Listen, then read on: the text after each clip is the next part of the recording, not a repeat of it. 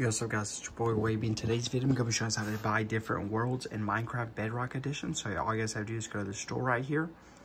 And then once the store loads up, you want to scroll down to see worlds. And then in worlds, you guys can buy different worlds that you guys want to play. There's different like survival ones, mini games, adventure maps, you know, stuff like that.